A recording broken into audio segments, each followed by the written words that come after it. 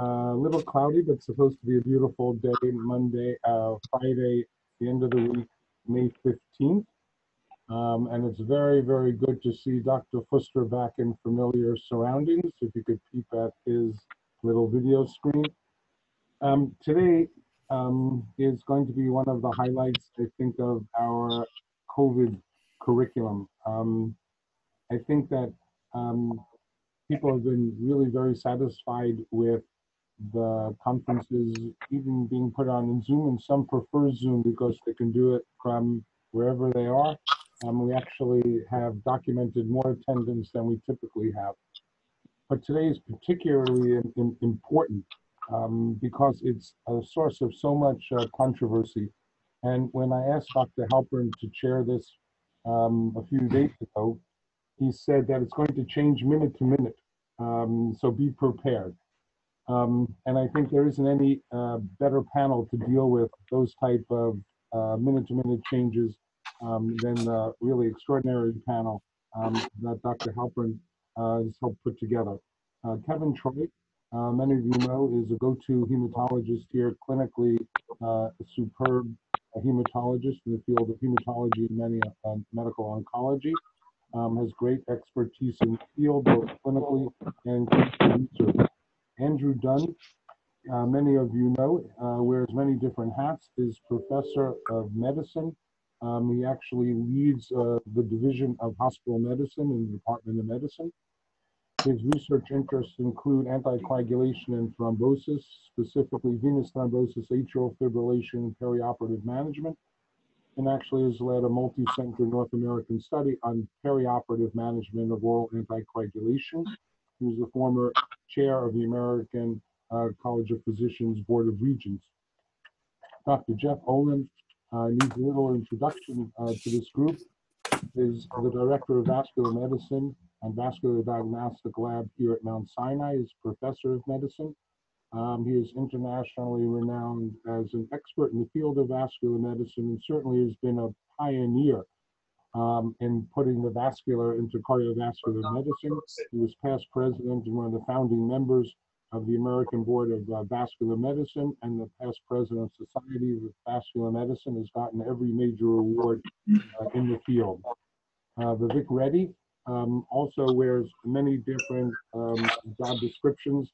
He is the Helmsley Professor of Mount Sinai Heart, Director of Cardiac Arrhythmia Service, is one of the nation's premier electrophysiologists, particularly in the area of atrial fibrillation. He has been the pioneer in so many technological discoveries, first lead author in so many seminal articles in the field, particularly in the technology, and has probably the most frequent flyer miles of anyone in cardiology outside of Dr. Fuster. And the moderator today, really very honored to have Dr. Halperin, Robert and Harriet Heilbrunn Professor of Medicine at Mount Sinai, Director of Clinical Cardiac Services. He educated Columbia. Dr. Fuster recruited him way back to help start the clinical services here. He's also director of Mount Sinai's Urban Community Cardiology Fellowship Program. He leads the cardiology clinics here. Any clinical trial in the past 20 or more years that has dealt with atrial fibrillation and pharmacology, Dr. Halperin has either led or been on the panel of leaders forming it, describing it, and we're thrilled that he's going to lead today this panel discussion. Dr. Halperin, thank you very much. Thank you very much, Martin. And also, of course, I'm delighted that Dr. Fuster has agreed to join this panel as well today. And he not only needs no introduction, but until the COVID shutdown, he had enough frequent flyer miles to travel to the sun. Now, could I just ask him, how do I get this slide? I click slide on the bottom of the screen, go to share screen. Yep, and then I go to that. Okay. Can you see his slides? It's yes. How we do. Okay, very good. Okay. So again, thanks everyone for joining. I don't know, is Kevin Troy on the line or not? I'm not sure if he was able to join. I hope so, but we'll find out. So of course, let me again disclose that I've been involved in developing a lot of the so-called NOACs, and so I'm conflicted in that respect. But I don't even know what I did. But... There we go. There we go. So let me just quickly take a few minutes to kind of set the stage for our discussion today and review some of the abnormalities of hemostasis that are so frequent in patients with COVID-19.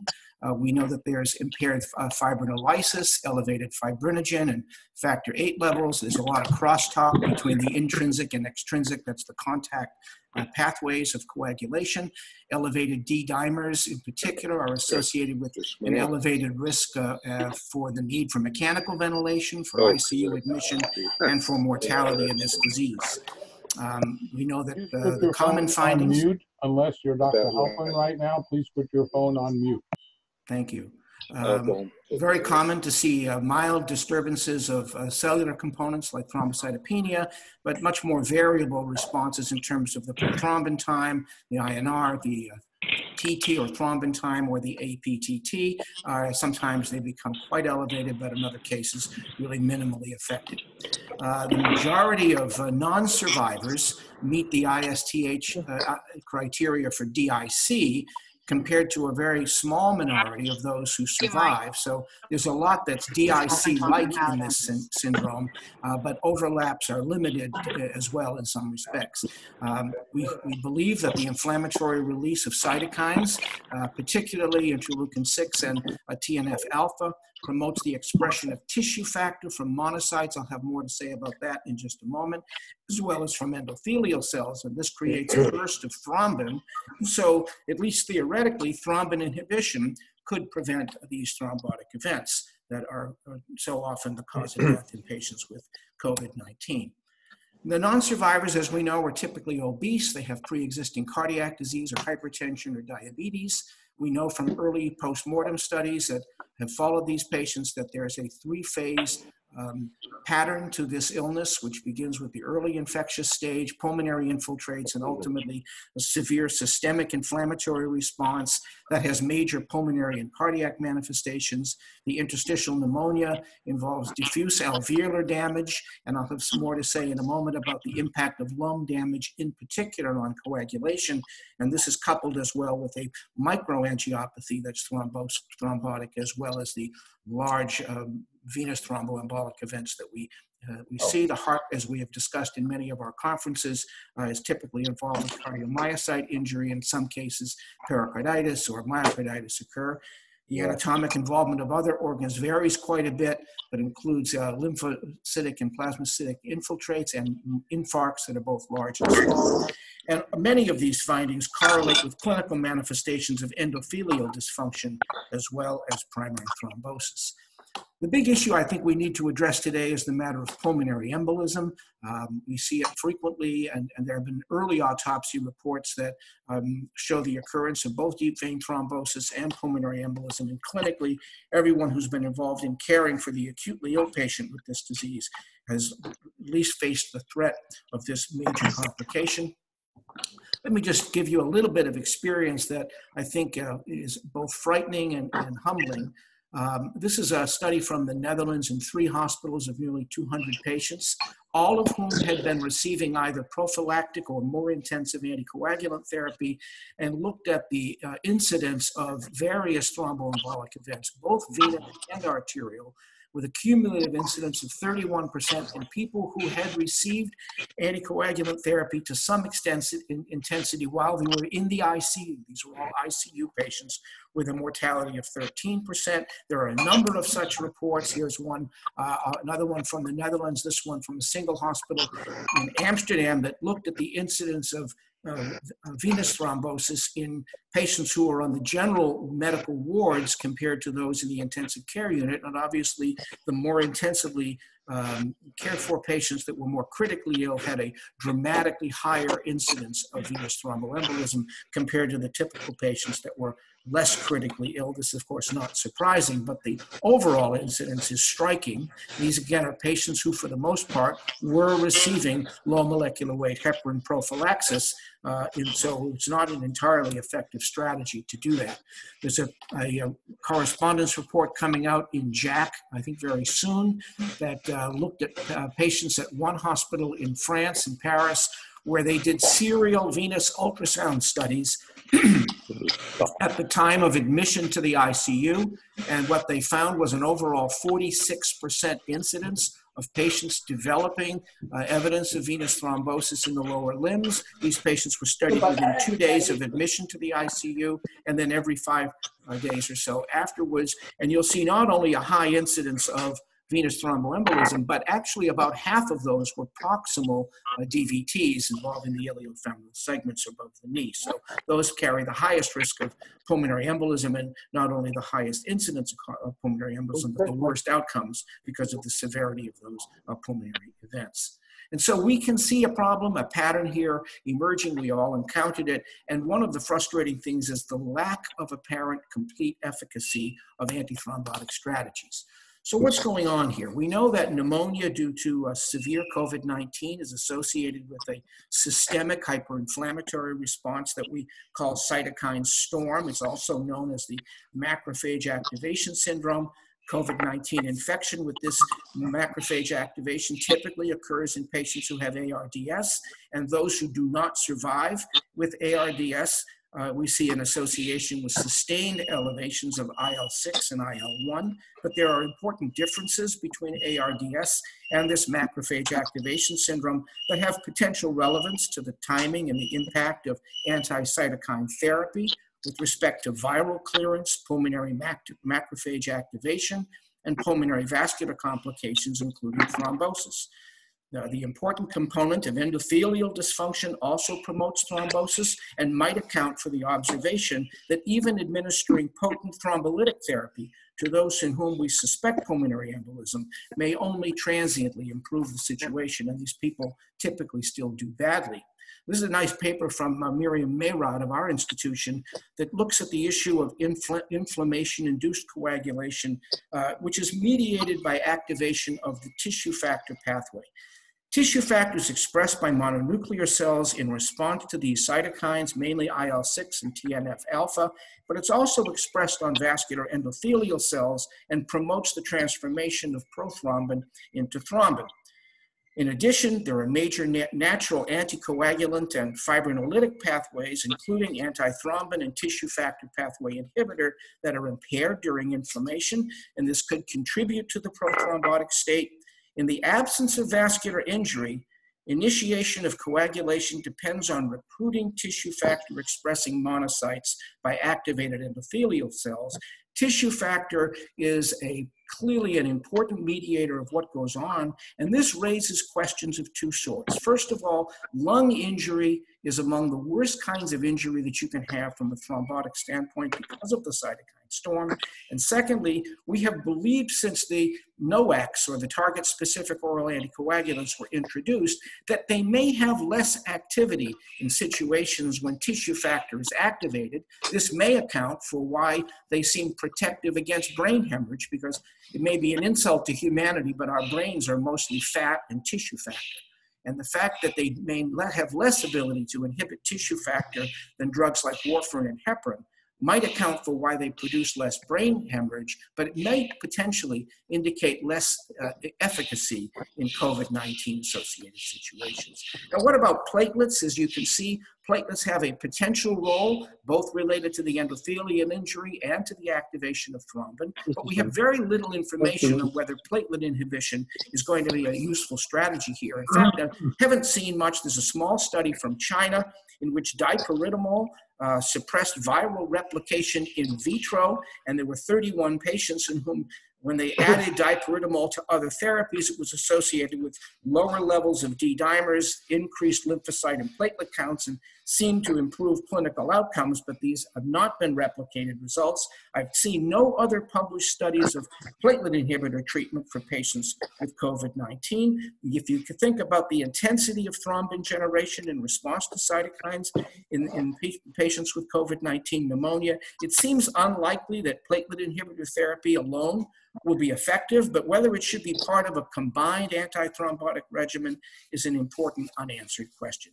And before we get into the the specifics of patient management and evaluation, let me just say one more thing about mechanisms.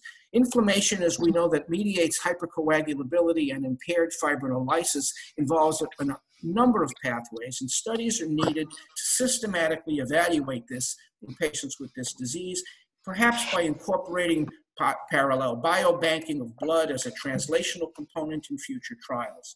Antiphospholipid antibody mechanisms need to be explored, including the possibility of anti-protein S, anti-protein C, antithrombin antibodies, which are known to cause ischemic stroke in children who have systemic varicella.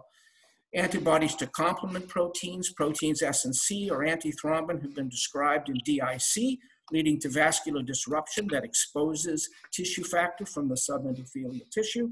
Anticardiolipin antibody syndromes have been associated with an impaired response to rivaroxaban, leading to the equivalent of a black box warning against the use of any of the NOACs in Europe for patients who have certain anticardiolipin antibodies. So we have a lot of reason to be uncertain about what might be the optimum antithrombotic strategy in patients with COVID-19.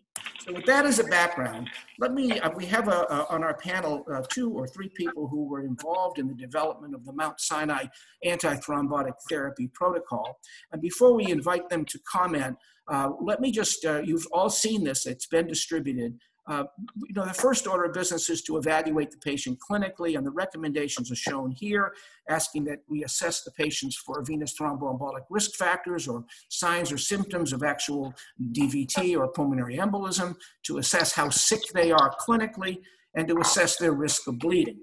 And once that's done, we then move on to the matter of what's the appropriate prophylactic or treatment intensity and type of antithrombotic therapy. And before we ask Dr. Dunn and Dr. Troy, Dr. Fuster to comment on that protocol, I'd like Jeff Olin, if you would, Jeff, to comment on a protocol that you've proposed at Dr. Fuster's invitation. Is under review currently at the institutional level for evaluating patients who are admitted with COVID-19 but are not in the ICU. So Jeff, you and I talked about this. I'll let you describe it. Okay, thank you, John. That was a great review. If I could ask everyone to please mute their phones. There's a lot of extraneous noise coming through. Thank you. So I've been doing a lot of thinking about this, and I submitted a proposed protocol to Dr. Dunn and his committee to see if we can institute this. It's clear from the information that Dr. Halperin presented that the very, very sick patients, those in the ICU and those on ventilators, have a very high prevalence of deep venous thrombosis and pulmonary embolism. They also have a lot of microthrombosis in the lung, as alluded to. What we don't know is, what about the patients who are sick enough to be in the hospital, but not sick enough to be in the ICU? And then, after that information is gathered, we could even take it a step further. What about the patients who are at home with COVID-19 infection? What is their risk? Because this disease, more than any other condition that I'm aware of, produces extremely high levels of D-dimer, which, as you know, is the breakdown product of cross-linked fibrin. So the questions that come up are, what is the incidence of deep venous thrombosis among those who are hospitalized outside of the ICU setting? Does earlier identification of DVT improve outcomes? In other words, if everyone is getting, in some of the previous studies, most of the patients were on at least prophylactic doses of anticoagulation. So does identifying DVT and then starting full dose anticoagulation improve outcomes? People on anticoagulation have a lower mortality than people who are not on anticoagulation. A number of studies have looked at this. Are there any biomarkers associated with a higher incidence of DVT? And what role do the genetic markers play in the risk of DVT, such as factor V Leiden prothrombin gene mutation 20210A? Next slide, John, please. So this is our proposal, that when a patient is, that working with Bruce Darrow in IT, that in the order set, if this is approved by the committee, we would, an order would be placed for a venous duplex ultrasound by the vascular lab. We would do this venous duplex ultrasound on the day of admission, if possible, or the following day, because we don't want to give whatever anticoagulation is going to be administered to affect the results. And we would do bilateral compression ultrasonography from the distal external iliac vein to the ankle, essentially. Now, what's the sensitivity, specificity, positive and negative predictive value of ultrasound? In symptomatic patients, it's extraordinarily high, above 90-some%. In asymptomatic patients, such as routine use after post-total hip replacement or something like that, the sensitivity goes down somewhat. But we believe that with the current equipment that we have, we are able to visualize the calf veins in great detail. And we think that the sensitivity is really quite high, even in the asymptomatic patient. If the patient does not have a DVT, we propose repeating the venous duplex ultrasound every 5 to 7 days until discharge. There are some studies that have suggested that those who did not initially have a DVT then develop it. Now, what about blood assays? Are there predictors of those who will develop a DVT? And we propose 5 blood tests. D-dimer, which is routinely obtained on most of these patients anyway. C-reactive protein is obtained on most patients. Factor VIII levels have been associated with acute thrombosis and with a predisposition to recurrent thrombosis. Factor V Leiden mutation is a genetic mutation that has a prevalence of about 7% of Western and Eastern European heritage. For Asians and African Americans, it's very, very rare. And prothrombin G mutation has a prevalence of about 2 to 3% in that same population. Next, please. So the data we would collect are, does this kind of program affect days to discharge? Does it affect those who ultimately go to the intensive care unit or require mechanical ventilatory support? Does it affect in-hospital mortality? Is it associated with readmissions after 30 days? And what is the status of the patient at 30 days? I think that's the last slide, isn't it, John? It is. Thanks for taking us through that. And hopefully we'll have time for a discussion of this protocol, which we hope we'll be able to implement very soon. John, yes. But he didn't say, or you didn't say what medicine you would give if they did have the DVT. We're going to talk about that, I think, as the next step. Literally the next topic is, what are we doing in terms of antithrombotic therapy? So if you don't mind, I was going to ask our panelists, particularly Dr. Troy, if he's on, and Dr. Dunn, and Dr. Fuster, who are all part of the group that developed this protocol, to step through it. There's a series of slides. They are lifted exactly from the protocol. And perhaps we can, I'll just mention what it is. But Andy, if you're there, or is Kevin on the line? You might be muted if you're there. So if Kevin's not, Andy, if you're there, you want to take us quickly through this? Sure. Can you hear me? Yes, thank you. Thank you. Glad to participate, and good morning, everyone.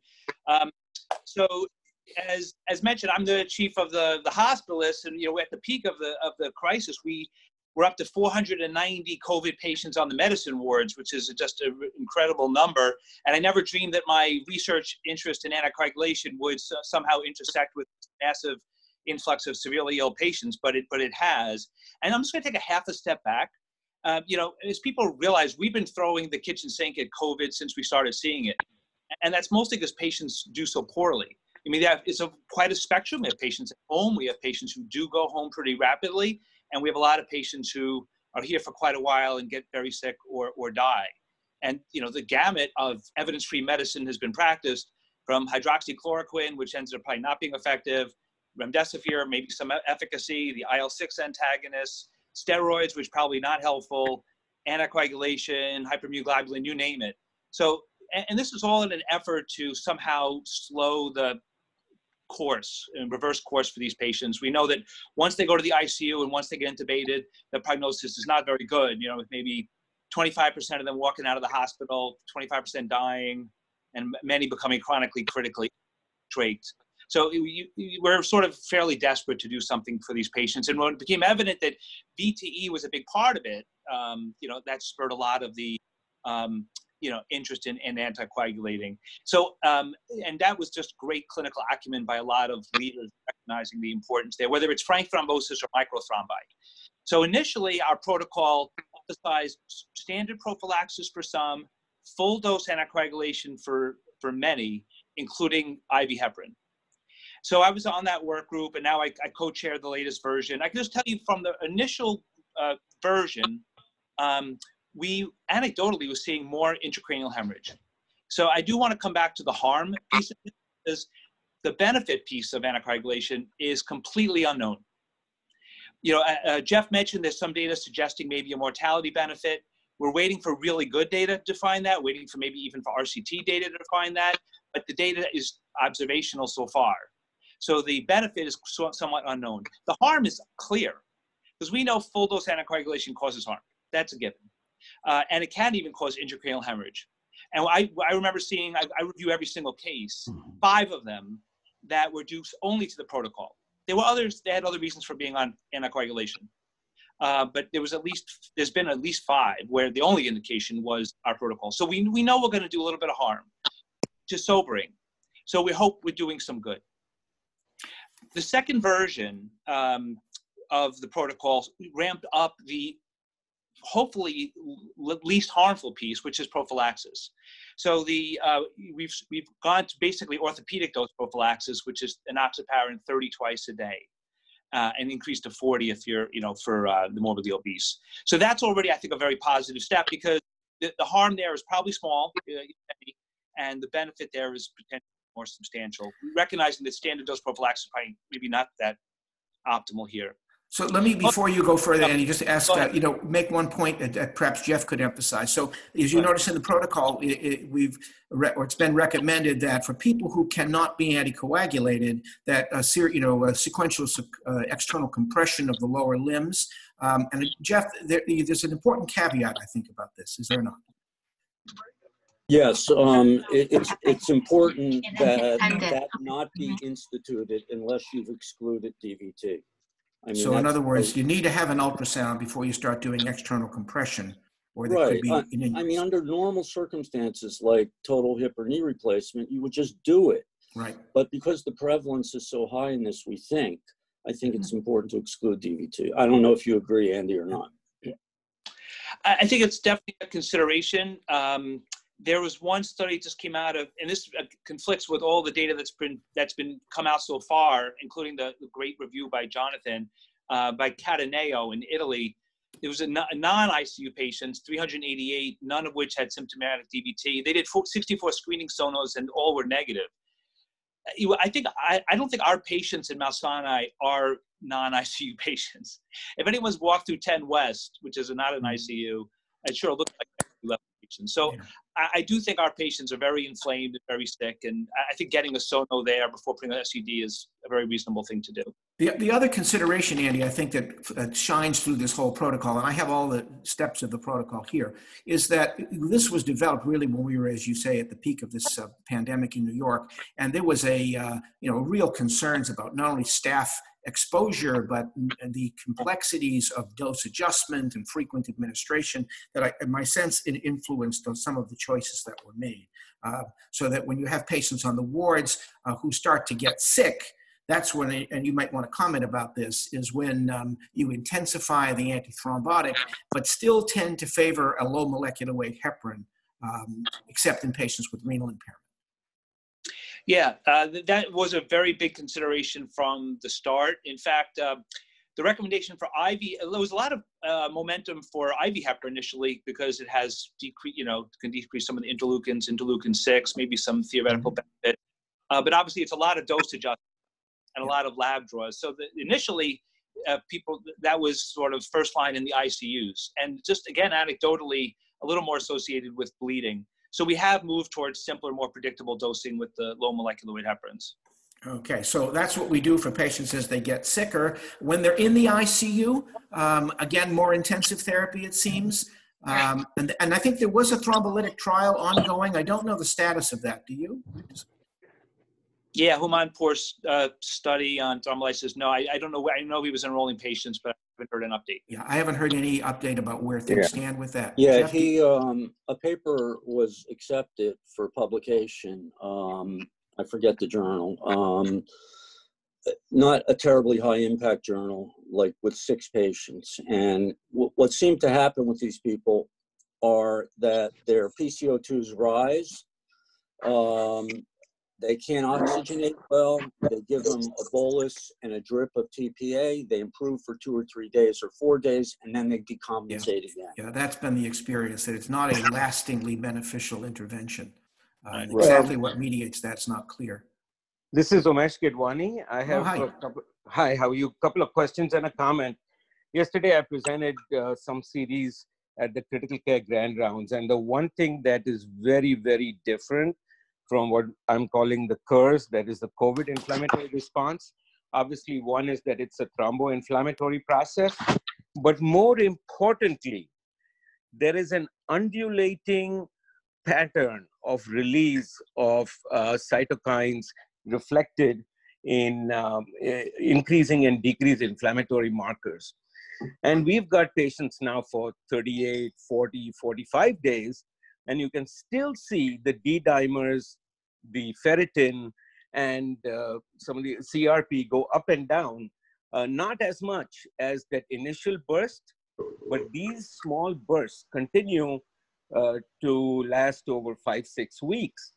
And that may be, the problem that, you took care of that initial burst, but then there's recidivism there, and that's a problem.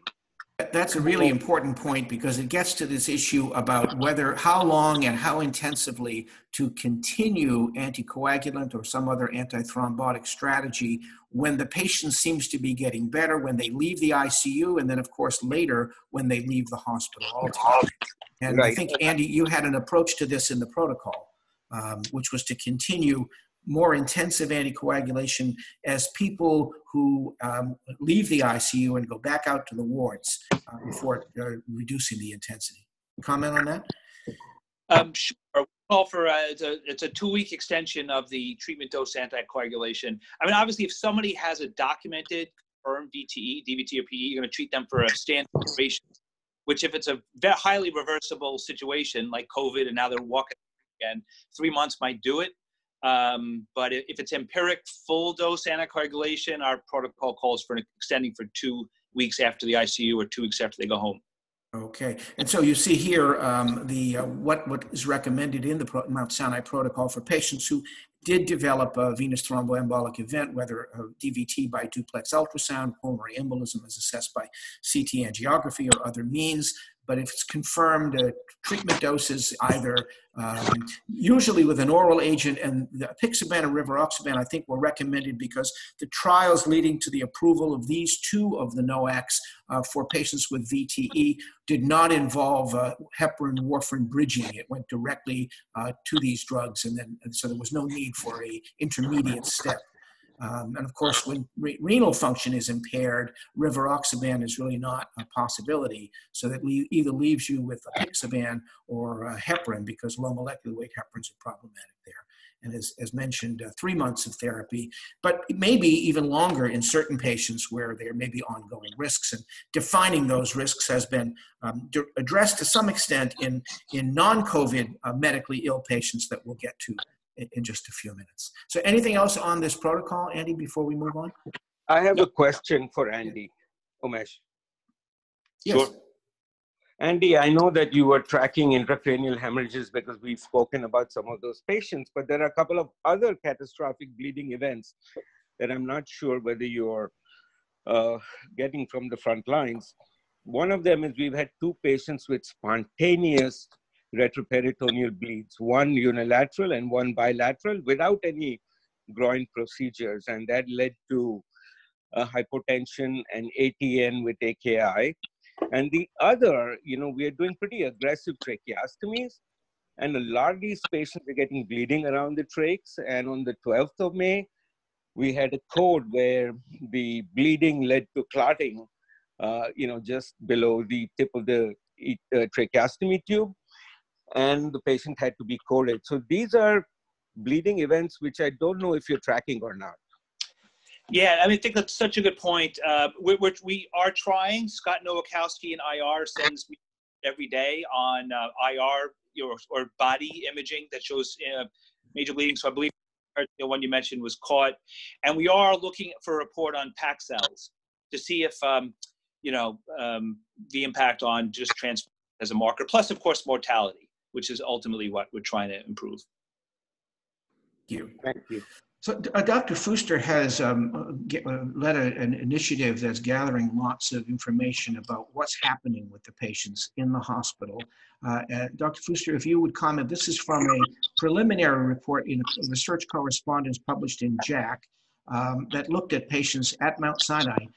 This was a relatively small segment of the entire population, but still a much larger experience than had been reported heretofore by others. So, Valentin, well, let me start by saying that I have to give thanks to 4 or 5 people: Girish Nadkarni, Sahif Ayat, Emilia Vagela, and Anulala, and certainly Carlos Cordon too, who got to me about 5 weeks ago, and they said, "Can you really look at all this situation of anticoagulation and so forth?" So I took the task seriously, and basically there are 6 phases. Phase 1 was from March 15 to March the 30th, where were 2,000 patients admitted, and at that time, autopsy material from China was beginning to point out that thrombosis was important, and we had already a couple of papers in JACC about that. And it became clear that this was a thrombotic phenomenon. This actually at that time is when the first policy or guideline evolved with very low dosages of heparin and apixaban and so forth. It was very prophylactic. But then we said, let's go into stage 3 and look at what happened in the patients were about 3,000 between the mid of March and mid of April. And this was an observational study, of course, but at that time I refused personally to get engaged into any trial because I didn't know the question. I didn't know what dosages to use. I didn't know about hemorrhages. So I decided to just look at these 3,000 people. And actually, this is basically what we found. We found 3 things. Overall, when we look at the multivariate analysis and 10 variables were involved here, we found that anticoagulation was slightly better than non-anticoagulation in mortality short-term in the overall group.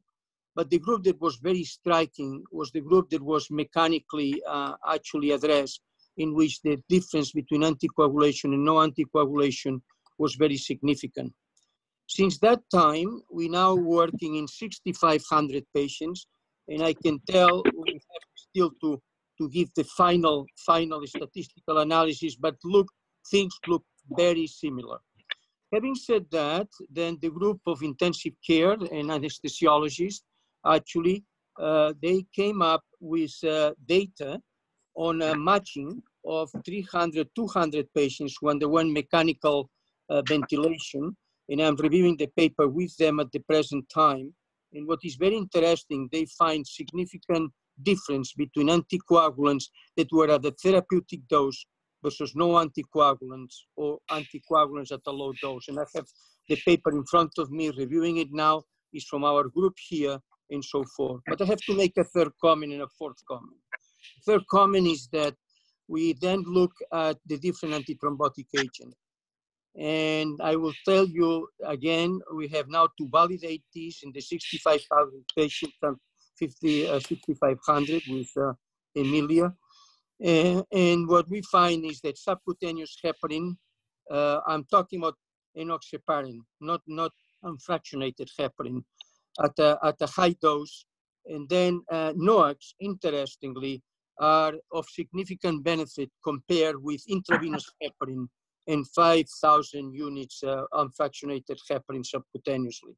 This is now being looked at, multivariable analysis and so forth. I suspect with intravenous heparin, it's very difficult to check the APTTs in these units, so there is a big question. And then the other aspect is Anulala actually, is the patients come back 4%. We look at that and there is a trend in favor of anticoagulation at this moment with the first 3,500 that did not were admitted to the hospital, readmitted, versus those who were readmitted. This is now a trend, and now we have 6,500 patients that we are undergoing. Meantime, we'll have some data on the 6,500 within a week. Meantime, I began to develop a trial. I have been in touch with NIH. I have been in touch with Sanofi, University of Toronto, and ourselves in the last 4 days. And I will tell you the approach that we are taking is asking 3 questions. The first question is going to be depending on what we get from the 6,500 patients. Are we going to treat patients with in the most sickest patients in the unit, CCUs, with subcutaneous heparin plus apixaban versus subcutaneous heparin alone? Let's see the incidence of bleeding which we are waiting for. Second question, are the patients going to be discharged in subcutaneous heparin versus apixaban? And the approach is 3 months. And the third approach is to, what about those patients who are coming to the hospital, are COVID positive, but they go home, the mildest one? And here we are debating at this minute, apixaban versus subcutaneous heparin versus placebo. I'm just only tell you, giving a sense of what is going on. All what we have done is what we wanted to do, and that is to go into a trial when we know something about it. And I think we are learning about dosages, we are learning about bleeding, and I think we are now ready to really undertake what is the final answer, which is prospective studies. Thank you. That was terrific. I think you have made a very important point, and I've spent the last 25 years working in the area of anticoagulation and antithrombotic therapy, and the single most important lesson I have learned is that you need to not only choose the correct agent to study, but you need to understand dosing. If you get the dose wrong, nothing will work. And so this is really a crucial component, and probably one of the most valuable outcomes of these observational data is to guide us a bit in understanding dose intensity. Obviously, we don't have yet randomized trial data to really give us what we want to know. I'm having trouble to advance this slide. Let me see if I can. Oh, no. There we go. These data, by the way, just coming from a report not yet published unless it happened today in Blood. Andy Dunn showed this to me yesterday. This is patients who were already on antithrombotics before hospitalization. And as you can see, it really did not have much impact there. So the problem, of course, is always with all of observational data is how comparable are the patients coming into the study, and to what extent are we seeing decisions having been made for anticoagulation that might actually indicate a higher risk group. So that's the problem. And let me just tell you before we get into research, and here's where I'm going to ask Vivek Reddy to help us in just a few moments, is the challenges that we are facing. And the problem, of course, is that we're trying to acquire evidence, or at least when the issue was taken up, during really a horrible pandemic of a completely new, unprecedented lethal disease. And there are challenges to observational studies. What are the comparators? It's hard to use historical controls when the clinical landscape is changing very rapidly. The value of observational studies is greatest when the outcomes are uniform and well-known. In something like Ebola, where everybody dies and there is no real treatment, then observational studies might be useful. But it's very difficult to interpret these studies when many patients are asymptomatic or recover spontaneously. But there are, of course, challenges to randomized trials, and Dr. Fuster alluded to these. First and foremost, from a standpoint of getting them done, is they become increasingly impractical as the number of new cases decreases. They're obviously challenged, as we have just heard, by the complexities of mechanisms, intensity of therapy, dosing, the intensity of the disease, and by the staffing considerations that occur when patients are very ill and have risks of transmission. Outcome assessment issues become very important, particularly when we consider that all treatments have potential side effects. And then in the middle of a desperate time, when, as Andy said, people are throwing the kitchen sink at every patient who was very ill with this disease, is that crossovers between treatment arms become amplified by what I call desperation and frenzy. So I'd like us, and this is where I would hope that Vivek will help to chime in, let's define the patient cohorts that we want to study. Now, we've talked a little bit about the inpatient, and we'll come back to that. But let's begin with the outpatient in the community who is tested positive for COVID-19. It's been identified, they're antigen positive. And then we have to say, who are we going to study and what will we study? Is the symptomatic patient different than the asymptomatic patient?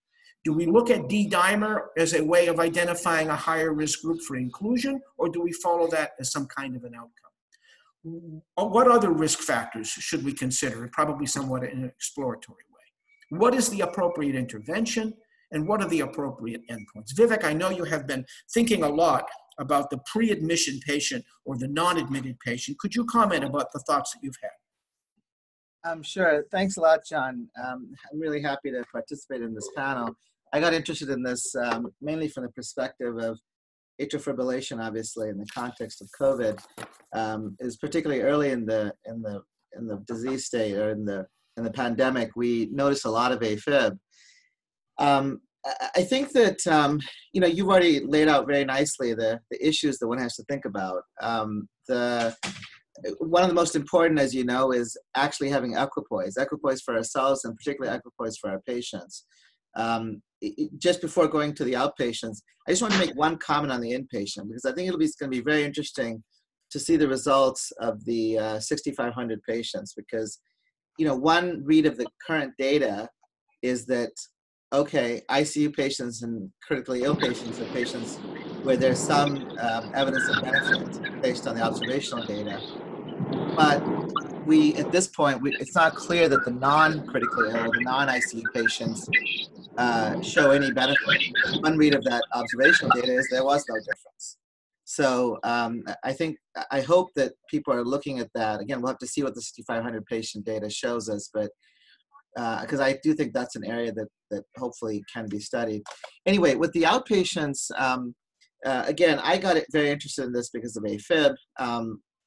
And there's certainly, I think, a few things that I would just comment beyond what you said are the issue of antiplatelet agents and anti-inflammatory agents. I mean, I think in any trial that's designed, we have to probably take into account the fact that views may be changing, and they probably will change in terms of the role of anti-inflammatory agents and earlier in the disease process, and how that may affect the thrombotic response also. I think the other important issue is how do you even power for studies like this, because the event rates are so unknown at this point, and you can imagine a 30% or 40% or 50% treatment effect, but what exactly are the events going to be? If you're looking for things like stroke or pulmonary embolism, we're going to need a lot of patients to prove that that's actually going to be effective. It may be that the benefit of antithrombotics may actually be in affecting oxygenation and affecting, sort of microthrombotic effects in the lungs, and that we may be looking at delayed time to resolution of symptoms. So I think how you actually decide on the endpoints is much more complicated than in perhaps the inpatient antithrombotic studies. And then the last point I think I just want to make is in terms of how you create a statistical plan for something like this, because again, we're not quite sure what the event rates are going to be, depending on which one chooses. It probably makes sense to either think about doing randomized unpowered studies or doing some sort of a Bayesian design where we look at groups of data and use that to determine how many additional patients, et cetera, et cetera. So it's definitely going to be challenging, particularly at a time when if the public starts hearing about antithrombotics in hospitals, they're going to be wondering about whether or not they will randomize in a trial like this. Absolutely right. And those are all terrific points. The other thing that's happening in this field is that things like antiviral interventions, perhaps anti-inflammatory interventions, as you mentioned, may be most effective early in the course of the disease. And then we need to consider interactions between certain antivirals and certain antithrombotics that'll make dosing and management and crossovers particularly challenging. When you move beyond the outpatient into the hospitalized patient, obviously we distinguish the critically ill from those who are hospitalized and at risk of respiratory decompensation. In the case of the Sinai protocol, it's distinguished based on being in the wards versus the ICU. What are the endpoints that we should be looking at? Dr. Fuster, I know, talking about developing a trial. Presumably that trial would focus on the inpatient population. What are the endpoints? Is it mechanical ventilation, or is that an eligibility criterion? Is it a threshold of illness? Again, you need to consider what other risk factors, which would largely be exploratory in identifying a high-risk cohort to target. What should the interventions be? Should they be a broad spectrum approach or something which is target specific? Is there an anticoagulant alone, or should we look at combinations? And what are the endpoints? Survival? Is it venous thromboembolism? Are there surrogates for this, or are there other potential endpoints? So maybe I could ask Dr. Fuster if you have comments about what your thinking might be about how to design a trial. Well, we are waiting for the 6,500 patients data we're getting at this moment, as Vivek mentioned, and the sense that I'm getting again is the sense that NOACs may be of interest here, maybe of interest in the sickest patients if their hemorrhage incidence is not significantly higher with the subcutaneous heparin at high dose. I really feel that one arm could be subcutaneous heparin already in the hospitalized patient, even not necessarily in the CCU, with a therapeutic dose.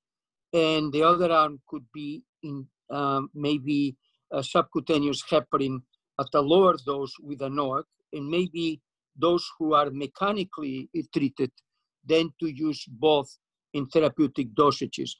This obviously is a key to get the data of this 6,500 is critical, because we will know about the dose that has been used and we will know about bleeding. So everything I'm telling you at this moment is a little bit intuitive of what I am learning. That's the way I would handle these groups of patients, those in the hospital and those who actually not only are in the hospital but are mechanically treated. What I think is very important, and actually there are places now, even in New York City, where trials have been ongoing, or they started before having this data available between, for example, prophylactic dose versus intensive therapy, treatment dose, low molecular weight heparins, and they're getting into trouble because of crossovers and stuff when we really didn't have sufficient information going in. So I think you're absolutely right about that. But let me just turn to the third and final component, which is what do we do when the patient goes home? And just quickly to summarize, we have data on medically ill patients from 5 trials involving the NOACs, different comparators, meaning some cases was placebo, some cases was low molecular weight heparin. But there's a message, and the primary outcome in these trials was the combination or the combined endpoint of symptomatic venous thromboembolism or venous thromboembolism related death. And the overall finding was, yes, these NOACs in varying intensities lower this endpoint, even against enoxaparin in some cases, most recently the large Mariner trial. But there is a price to be paid in terms of bleeding that causes us to go down in terms of the intensity of therapy. For example, in Mariner, rivaroxaban was given at 10 milligrams daily, which is much less than a usual treatment dose, and even lower at 7.5 milligrams daily if there was renal impairment, moderate renal impairment. So we have some data in the medically ill. This is not the COVID population. And the question is whether we should employ this as was recommended in the Mount Sinai protocol, because I think this is the final one, which is what do we do with the patient who has survived hospitalization, goes home? If they had a deep vein thrombosis or pulmonary embolism, we've already discussed they need to be treated with full intensity for a minimum of 3 months. But what do we do if the patient did not develop a known venous thromboembolic event? Should we do a trial that looks here at patients of a NOAC versus a low molecular weight heparin? What is the intensity? Could there be a role for warfarin, or is there even a role for dual pathway inhibition, a compass-like regimen with low intensity anticoagulation and antiplatelet? So I'd like to hear from anyone on the panel who'd like to comment about this as a final part of the discussion, and then we can open for questions. John, can I ask you one thing? Do we have any idea what the prevalence of venous thromboembolism is in discharged patients? I don't think so. I think it's an important component. If they don't get looked at in the hospital, then we have to rely on the trials like Mariner, Magellan, Adopt, the Apex trial that I just showed you on the preceding slide, where we know that the patients who were older and the patients that had elevated D-dimers at the time of discharge from the hospital were the ones who gained the most benefit from extended duration thromboembolic prophylaxis. And the question is really not been answered, is what is the actual incidence of verified venous thrombosis in this patient population in particular? John, I have a comment here, and this is history. Any study in the past of people, for example, venous thrombotic disease, I still remember 15 years ago, a spontaneous venous thromboembolism. We were treating patients for a month. And then what we learned, in these diseases, when there is a pro-clotting activity, they last much longer. And now we are treating 3 months or even forever. I personally think that when we go into the discharged patients, and certainly if Anu Lala's work confirms that the readmission rate, certainly the trends are in favor of not being readmitted when those who are on anticoagulants, I really think should be a long-term. Long-term, I think, is about 3 months. Whether you use a NOAC versus subcutaneous heparin and so forth, I think that's to be seen. But what I think very strongly is that if we are going to do something on antithrombotic therapy in these patients, should be longer term, not just a couple of weeks. Okay. And John, if I could just add one comment. Yes, please. Sure. So I just so everyone's very clear, I think there's 3 groups of patients who go home. You have patients who had a confirmed DVT or PE, you're going to treat them for 3 months, often longer if they have continued risk factors. Patients who got empiric treatment dose, where our protocol calls for 2 weeks after discharge. And then lastly, everybody else. So patients who are going home, had severe COVID, did not get treatment dose. Mariner Apex suggests some benefit in terms of symptomatic events. It's probably less than 1%. That is offset by clinically relevant non-major bleeding or major bleeding of about the same, roughly the same magnitude. I think if anything, COVID patients are probably a lot more inflamed and higher risk than patients who were in those groups, just because what we've seen experientially. So the prophylactic dose for the 35-day regimen as FDA approved is a very reasonable consideration. I think it might be reasonable at that point to check D-dimer, make sure it stays suppressed before you stop. And after you stop, let a couple of weeks go by or a week or two, and then check a D-dimer again, make sure it's not going up, because if nothing else, that means there is active intravascular thrombosis. So with that, let me stop the formal portion, and we certainly have a minute or two, I hope, for anyone that would like to comment that's either on the panel or listening. John, it says, Vivek, let me just make one quick comment. I think it would also be very useful, particularly for the last category of discharge patients, to try to understand, to do an observational study, a careful observational study before embarking on a randomized trial. One, because you need to know event rates, but also because you need to make a decision on whether or not it's worth it. In the sense that there's a lot of interesting stuff with COVID, important questions that need to be answered. And frankly, we don't have time to do all these trials. That's for sure. And if the event rates are in the same range as what you see in the post-discharge hospitalization patients, where you're talking trying to reduce 1% to 0.5%, that may not be the most important thing that we deal with first. Yeah, I agree. I think identifying the higher risk cohort, which is what was found in a secondary analysis of several of these trials, the improved score or other things that really identify people who stand to gain the most benefit. Can I ask a question about a patient? Mm-hmm. I'd like to take away from this hour, which is an excellent discussion, a patient, 85, who has had fibrin splits that started at 19,000 and are down to 3,000 now. and we started getting nervous with all this discussion about clotting. He's had 3 negative workups for pulmonary emboli, and we have no evidence that's the source, so we put him on a NOAC 5 days ago, just to guide him down to a normal fibrin split, and he had hematemesis of 4 units of blood on NOAC. And can I summarize from what I hear that the best thing is to send them out on enoxaparin the next 3 months? I don't think we know the answer to that. Andy, you might have a comment because you've worked in this area.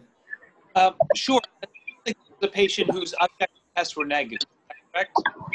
He had a CRP, came down from 30 to 5. His ferritins are still elevated. He's clearly drifting down to a more normal split ferritin. Right. So the issue is, do we dare put him just on a discharge and enoxaparin? He's ready to go in a day or two. He's feeling fine otherwise. If he responds improved with anticoagulation, I'd probably give him at least 4 weeks of a NOAC. It's just a take. I mean, if you have significant bleeding, and I apart. So I have to challenge that. You give him NOAC again? It depends on what on and when he bled. If he had a bleeding event recently, a major melanotic bleed. Yeah, after getting dizzy. For the panel may have a different opinion. I would give apixaban. Apixaban short acting. There is reversal agents for it. It's probably the safest as far as bleeding is concerned, and that's how I would approach this. You wouldn't keep giving the subcutaneous heparin. You mean like a low molecular weight heparin? Noxaparin, low molecular weight. Yeah. I don't think I would. Okay. I don't think there's a right or wrong answer. I mean, right or wrong, I need the right one. Yeah. Marty, let me turn the agenda back to you now. I think we're coming to the end of the time. Dr. Goldman? I'd like to ask a question of the panel. Thanks for a terrific conversation and discussion. My particular interest is in the possibility that inhaled and nebulized heparin. Can people mute, can people mute their phones, please? We just have a few minutes left and it's very distracting. Thank you. My question is whether nebulized heparin, perhaps in combination with Eucamist and albuterol, as has been advocated by a very small number of centers, and has been used in the past with mixed success for burn victims, inhalation victims, and in some cases pediatric asthma crisis, whether that might be peculiarly useful in COVID. As Vivek commented, and everyone's been on this theme, this is a procoagulant problem. It manifests early with hypoxemia, even well before the time when we see fibrotic change in the lungs and increased airway pressures.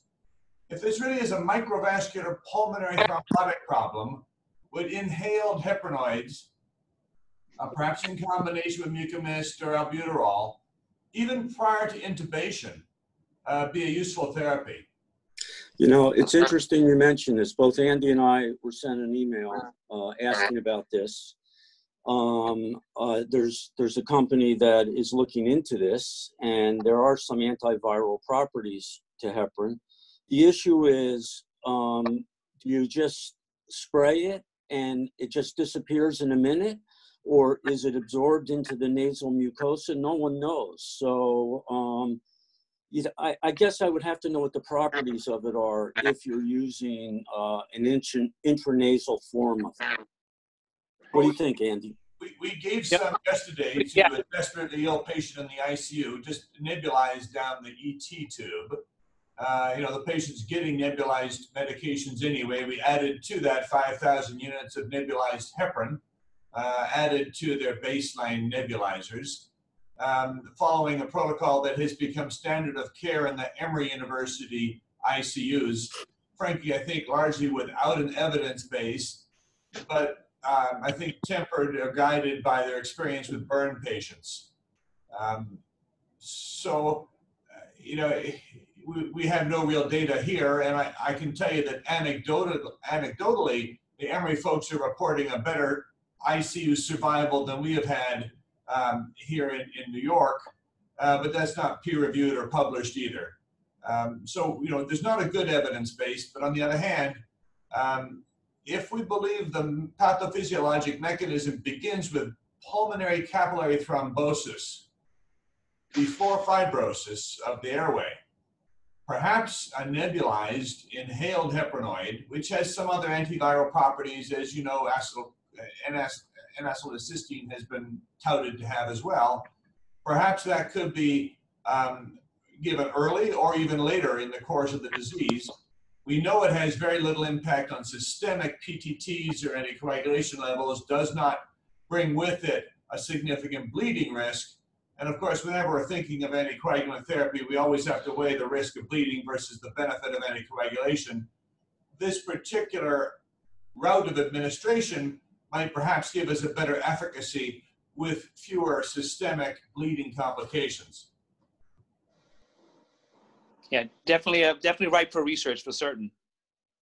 And of course, it doesn't protect against venous thromboembolism, but it may have a direct favorable effect in the pulmonary system. Absolutely. It would not be a systemic therapy. This would be a pulmonary directed therapy.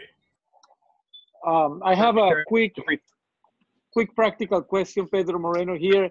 Outpatient, not sick enough, positive D-dimer. Do we do NOACs or not?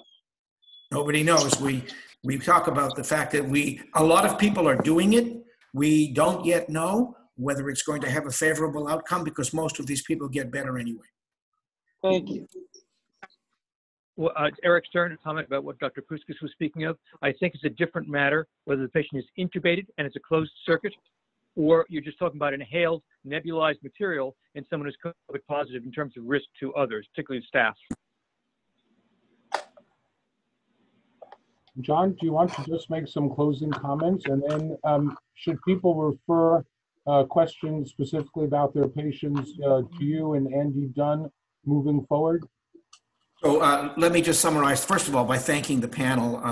We really had a great group of people here who all brought, I think, important insights to the discussion. I want to thank Dr. Fuster for the work that he's doing to help us get moving toward clinical trials in a logical and sequential fashion. I'm certainly happy to take questions. I'm sure Dr. Dunn is as well. Anyone can feel free to reach out to me, and I'll pass all the hard questions to Dr. Olin. Me too.